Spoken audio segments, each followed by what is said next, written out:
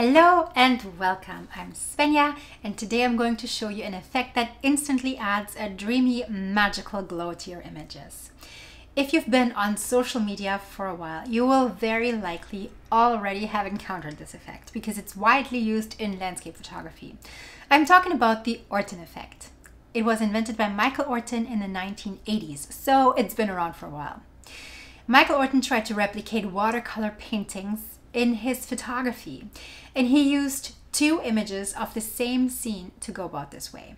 The first image he kept in focus to capture all of the detail of the scene, and the second image he blurred and also overexposed slightly. And then in the darkroom he put both of these images together, he merged them, and the result was an image that was both sharp and blurry at the same time with glowy, magical highlights. And we're going to talk about how to achieve this effect in Photoshop today. Now, there are many ways to go about achieving the Orton effect in Photoshop, and I personally prefer anything that is straightforward and easy. So I'm going to show you how I do this effect. Are you ready to join me?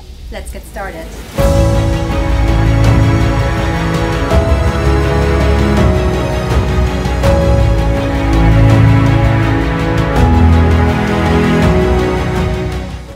Duplicate the background layer twice. Come on J, come on J.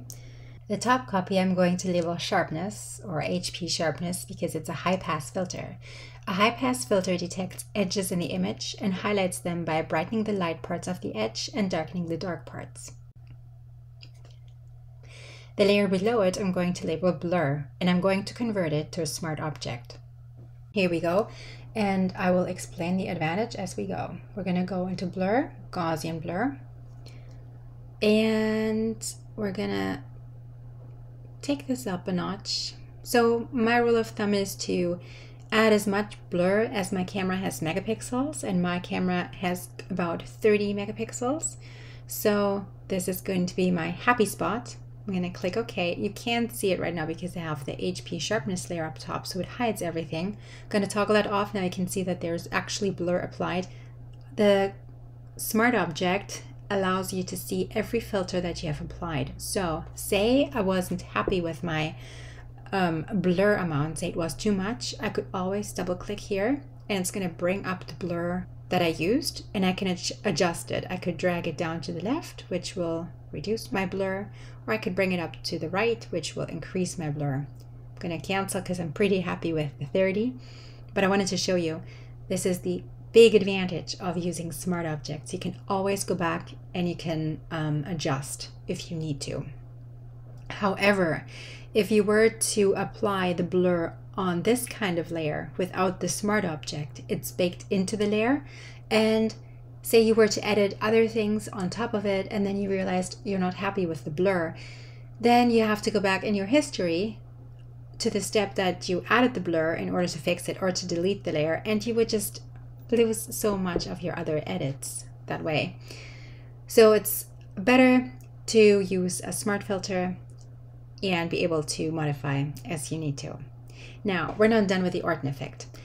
We blurred, and we also want to increase the contrast. So we're going to press Command L. We want to go into the blur layer, and we're going to press Command L, and that's going to bring up the levels menu. We're going to drag the black slider all the way up. This is going to increase my darks here. And this is a little too much for my liking. I'm going to take it down a notch. Right about here is pretty good. And then we're going to go and do the same on the brights slider. We're going to drag it all the way in. Now let me show you something. You want to be careful here. If you push this too far over, see what's going to happen in this corner right here where the sunshine is coming from? It starts to be blown out, and that's not good. So you could fix that by making the brights darker, but I'm not really loving this. It adds a weird kind of gray tone to the image, and I don't find it to look so nice. So we're going to go back here, and we're just being very careful not to overdo it on this stage, at this stage right here. So about here looks pretty good to me. We still have detail in the colors right here, and it's not blown out, and that's really important to me. The Orton effect typically is somewhat overexposed. We could add some more lightness here while making sure that the highlights are not blown out. I'm just going to reduce it a tad, actually. Just want to be sure. And then we're going to press OK, and we could be done with this at this stage. So what you would do then is you would go and turn this off, and you're going to go into your sharpness layer, and you're going to click filter, go all the way to the bottom, high pass. You click that, that'll turn your image into gray, totally normal, totally fine, nothing to worry about. This is where the sharpening happens, and if you look real close, you see that there's fine lines right here. And I like this number to be relatively low, so 1.5 is good. You can go lower too. If you bring this up too high, let's say this is really, like, you should be able to see something now. You can see there's white lines and it looks like a little halo coming out. If you see that, you know you have overdone it and you want to dial it back. So we're going to go right back to 1.5 and we're going to hit OK. Now, we don't want the image to stay gray, so we're going to go into the blend modes. And we can choose any of these here, just not hard mix, that doesn't work. But the other ones all work. They will apply the sharpness in varying degrees of strength. So soft light is the one that is the least strong. Let me zoom in and show you what it does. Pay attention to her face right here. This is with sharpness in soft light blend mode. This is without it. You can see a subtle difference in the sharpness. Now, overlay is slightly stronger. Hard light is even stronger. Vivid light even more. Linear light, like you can really see that it starts to look, I think vivid light is maybe the strongest. You can really see on her teeth right here, it looks cartoonish. It looks a bit overdone. You can also see it on the reindeer here. Although with the fur, it doesn't bother me to see all the detail. But on her face, I'm not loving it as much. So I'm very happy having this at the soft light blend mode. And then we're gonna turn on the blur filter just for your amusement. Here you have sharpness, but the color is not in any way matching it. So what you really want to do is dial down the blur there. Like you never want it at 100% opacity. So what's good is what most will suggest between 10 and 15. However, personally, I like it a little stronger. It totally depends on your image though. Some images call for just a touch to be perfect, others call for a bit more. So let's zoom out, Command 0. This brings me to my full image, and let's see where I would like this effect to be. I'm gonna group my layers, blur and sharpness. I'm pressing my Shift key and tapping into the other layer, and then I'm gonna press Command G on my keyboard so they're grouped. I'm gonna call this effect Orton. And now we can toggle it on and off to see the difference. Do you see it? It makes the shadows a little darker, but it adds a nice glow into the image as well. With the effect, without the effect. I'm gonna see where I want the effect to be. What about 25%? But yeah, I like this. Now I can see it looks a bit more dreamy, which is what I wanted. I wanted this effect to have this really surreal and dreamlike quality. You could be done here and you would have a full Orton effect. I, however, would like to play a bit more. So in my blur layer, I'm going to select it and then I'm going to go into Filter, Camera Raw Filter. So the first thing I'm going to look at is my temperature. I'm going to drag it down a little bit. -8 looks pretty good. This brings out the blues a bit more, and I also want to bring out the magentas a bit more, so I'm going to turn it up a bit.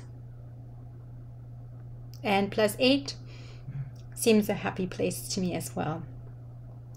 Now we can still increase the exposure here as well if you wanted to, but I don't want to. I want to make sure my highlights are not blown out, so I'm going to drag my highlights down. Maybe here's fine. I might bring my shadows up and my blacks, just because the reindeer's feet seem just a little dark. I might also bring my whites down just a notch. I think I'm gonna see what it does when I bring in some more vibrance. And the nice thing is you can go a little more than usual here because this layer will never be applied at the full opacity. It'll always be somewhat reduced. And because it's a smart object, you can change it. So I'm going to click OK now and see what that did. I'm going to go here. This is before the raw filter. This is with the raw filter. And I feel like it brings out the blues a bit more and just overall adds a little something to the image. However, I'm not a huge fan of having the Orton effect on her face or on the reindeer's antler. The cutout of the reindeer is not as clear anymore. So I really want to mask it off. I'm going to add a layer mask here. Then I'm going to click into my reindeer mask to highlight it. So that was a command click on the layer mask for the reindeer. Then I'm going to make press command minus to zoom out. I'm going to press B for my brush.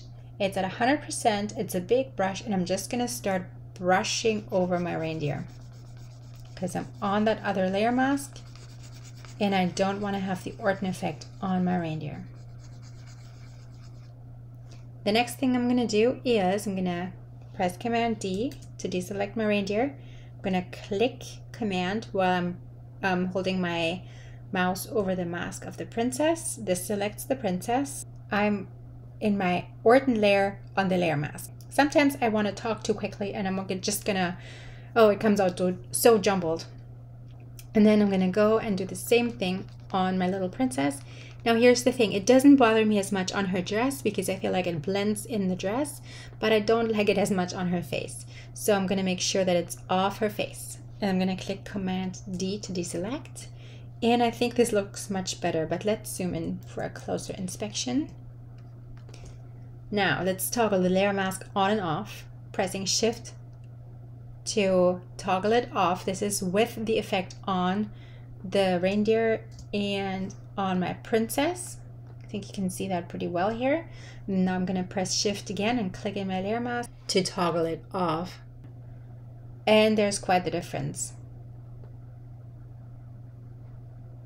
I do like the color on her skin. So in order to get the color effect just on her without the blur, I'm going to press my command key and click in the layer mask of princess. That gives me the selection of the princess. I'm going to come into my background layer and I'm going to press Command J. This duplicates my princess onto a new layer. Now I can turn the effect back off on her face. What I want is just the camera raw adjustment. So I'm going to double click the camera raw adjustment here. And this brings it up, all the adjustments we made. I'm going to press OK. But now I have my camera raw effect. Wait, before we do that, really critical, in case I don't like it, we want to convert this layer into, you guessed it, a smart object. So right click and convert a smart object because I might just not be happy with it. I'm going to label this layer princess. Now we should see in our filter up here, and there it is, camera raw filter, and I'm just going to go ahead and click that, and that should apply all of the changes, and it didn't. Darn it, I was hoping it was going to apply all the changes that we made. So no, the temperature was -8, the tint was +8, the highlights were -25, and then I think we had the whites down to -8. Blacks were up +18, I think. And then the shadows were, I think it was +15. And I remember the vibrance was up by 40. And I believe that this was it. Now she looks pretty pinkish to me. I'm gonna click OK. And I'm going to reduce the opacity to 25%. So it's at the same opacity as the blur layer in my Orton effect. And I'm going to move this over top here. All right, now let's toggle this princess layer on and off. There, she looks like she's matching the scene a lot better now. I'm going to zoom out now. I'm going to turn the layer off here, and I'm going to turn off the layer mask. Now there's the blur layer applied to it, but let's toggle this off again. It looks better, it looks close. We can also mimic what we did on the levels layer. And I want to bring the princess layer up to 100% opacity to see exactly what playing on the levels layer will do. Whoa, okay, see how strong that is? Way too bright. We're not gonna go that intense. We're gonna keep to the bare minimum here. I don't want to quite that poppin'. And if I don't like it, I can always, you know, delete it. So we're gonna reduce the opacity again to 25%. Just trying to match the colors. Toggling it on and off. We're definitely getting closer. So let me show you what it looked like before we did the levels adjustment. This was the before, Princess at 25 with just the camera raw filter applied. And this is it with the levels layer. She's a bit brighter. She pops a bit more. We're going to zoom out, Command 0 to get the full image and Command minus to get it even smaller. And I must say I'm pretty happy with this edit here. If you don't do the camera raw adjustment that I did, where you mess with the temperature slider and the vibrance, you don't have to adjust any layers like I did with the princess, because the colors would still look the same. You'll be good to go. But if you do decide to play around and you realize that you need to tweak something, you know how to do that also. Feel free to start out with my exact settings on your image, but please remember, tweak it to your liking. Every image will need its own adjustments, and you are the master behind your creations, so trust yourself. If you found today's video helpful, please give me a thumbs up, and it would be an honor to have you subscribe to my new channel and have you part of my YouTube community here. If you have any questions about editing or any requests of what you would like me to cover next on this channel, please drop a comment in the box below. I really look forward to hearing from you. Next week, we're going to talk about the Orton effect again, and this time I'm going to try and replicate today's effect in Lightroom. So stay tuned for that, it's going to be a fun video. Second image, he blew out. You will not need this extra adjustment layer on your princess. In the meantime, I hope you have a fabulous week until we see each other again. Take care and bye-bye.